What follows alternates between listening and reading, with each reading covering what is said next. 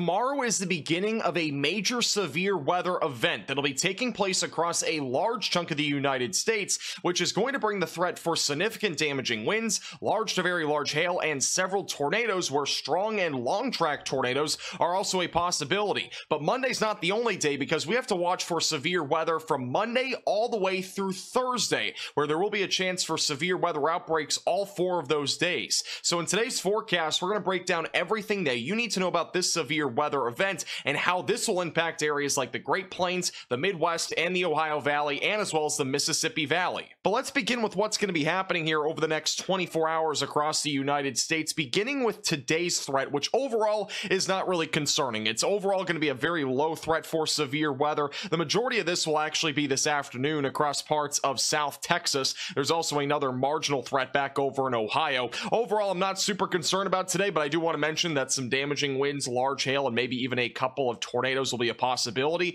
The tornado risk is quite low. This is the tornado risk for the rest of this morning out of that line of storms that's pushing across the southeast parts of Texas and into Louisiana right now. But again, very low risk overall. And then this afternoon, we'll have a little tornado risk develop across parts of South Texas. But I do think this will not be anything like what we've seen the last few days, where we've had a couple or even several really large tornadoes across parts of Texas. So for the next few hours, storms will continue to kind of die out as they move to the east across Louisiana and as well as Arkansas. Isolated winds still possible. This afternoon, we'll have a cluster of storms develop across South Texas. That'll really begin around lunchtime, and through the afternoon, those will continue to move eastbound. Overall, again, nothing too significant is expected out of that. And then by the time we get closer to midnight, we are done with severe weather. Now let's talk more about tomorrow, which is going to be the beginning of a multi-day severe weather event across the United States, where there will be several shots for severe weather anywhere from the Great Plains back into the Midwest, even parts of the Ohio Valley and the Mid-South, and even down into the Mississippi Valley.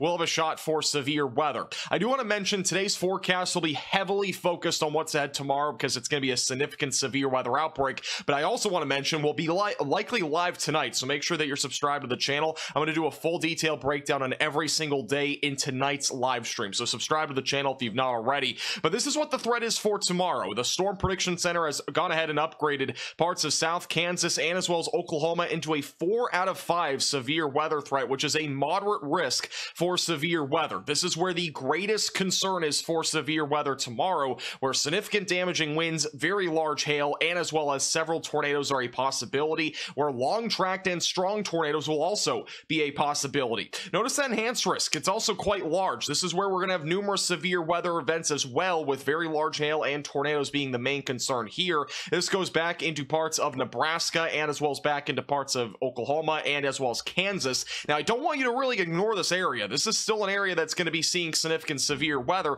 Even though you're not in the highest risk, you are dealing with at least some threat of significant severe weather. The slight and the marginal threats are overall pretty large as well. They go from Texas back into western Illinois and as well as southern South Dakota, where again the main concern will be some damaging winds, maybe some large hail, and maybe even a couple of tornadoes.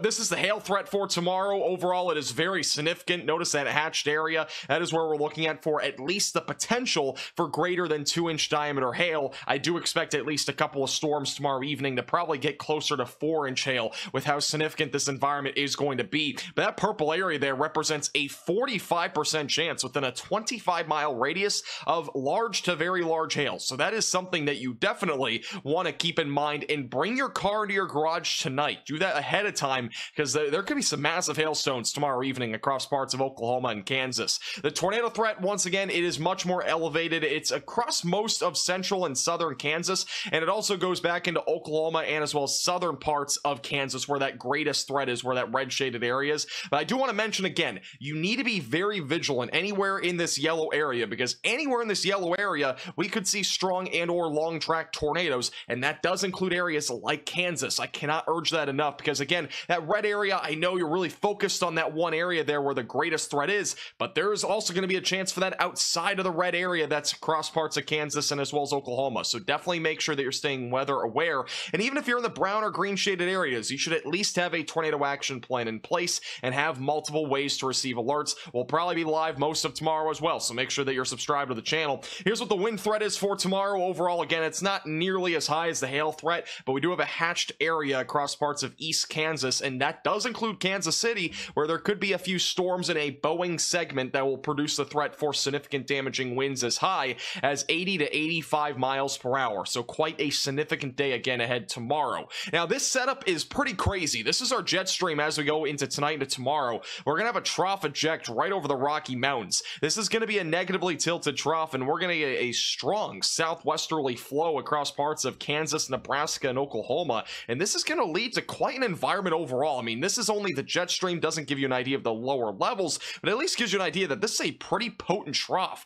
that's gonna be moving across parts of the Central Plains. Once we go into Tuesday, this gets pretty interesting because we're gonna have another reorganizing trough here across parts of the northern plains and as well as back over into the Midwest, which could also bring another risk for severe weather on both Tuesday and Wednesday. Tuesday would be across parts of the Midwest and possibly even back over in parts of the Mid-South as well. Don't forget this area. That might actually be a bit more significant. And then as we go into Wednesday, I do think we'll have another threat for severe weather, which would probably extend from anywhere really back over in the southern plains back into the Ohio Valley. And by the time we go into Friday, this eventually will move off to the east. We could get another round of severe weather on the East Coast on Friday, maybe even the Ohio Valley. But once we go into Saturday into Sunday, this all moves out, and I think we'll have a much quieter weather pattern for the majority of the following week of May. So that's good news, but unfortunately, the next 4 to 5 days look really active across most of the country. Now, let's talk more about what's expected tomorrow, because again, that's the main focus of this forecast, and we'll talk more about what's ahead on Tuesday, Wednesday, and Thursday in our live stream tonight. Again, make sure that you're subscribed to the channel. With that said, I do want to show you something I've never shown you before, and this is for Monday. These are the hodographs. I don't usually show these,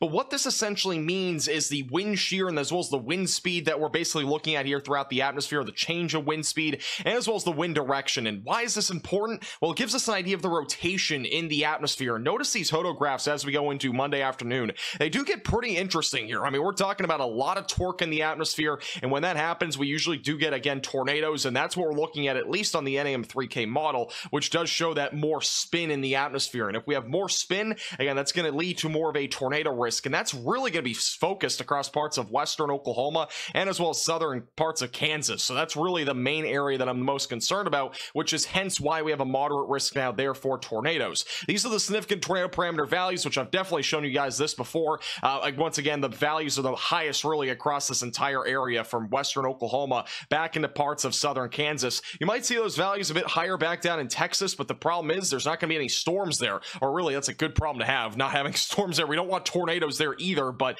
unfortunately this is the area that we're talking about that greatest concern, which again would be western Oklahoma and as well as southern Kansas, where those values are the highest. Those brighter colors would be representing, unfortunately, the higher potential there for there being tornadoes, which again, some strong tornadoes will also be a possibility. So for the timing, storms will start to fire up around about 2 o'clock or so in the afternoon in Nebraska. Luckily, these will not be super significant, but as we go throughout the afternoon, we'll have more storms ramping up right across parts of Kansas. Now, these are actually going to be relatively slow moving at first. So if they are slow moving, we could get a couple more drunknadoes like what we saw last week. Just keep that in mind, but I do think these storms will really speed up as we go later into the evening. This will be right around 6 to 7 o'clock. Notice a huge cluster of storms, but what we're really watching for here is anything that's discrete right in western Oklahoma and southern Kansas during the evening. That is where the greatest tornado risk will be, and anything up here is primarily going to be large hail, damaging winds, and perhaps a couple of tornadoes, and maybe even an isolated strong tornado.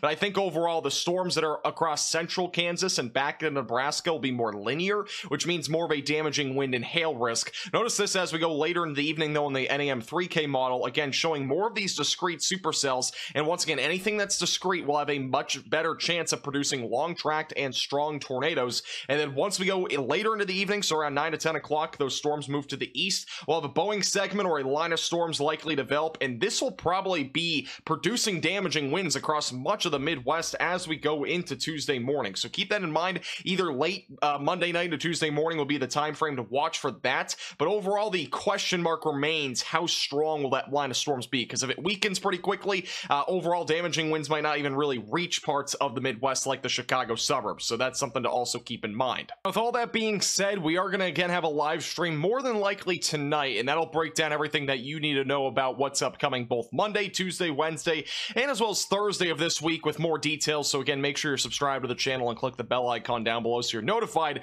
when we do go live. But I do want to point out that there will probably be another threat here for some severe weather, even across parts of the Ohio Valley and the Dixie Tennessee Alley as we go into Tuesday, so we'll be watching that closely. And then Wednesday will be across parts of the Ohio Valley, Midwest, and probably even the Southern Plains. And then as we go into Thursday, things will shift towards the East Coast, maybe even some parts of the Ohio Valley, again included a threat there. So make sure you subscribe to the channel. Again, I'll be going live tonight answering your questions as well. Make sure you stay tuned, and I appreciate you watching today's video.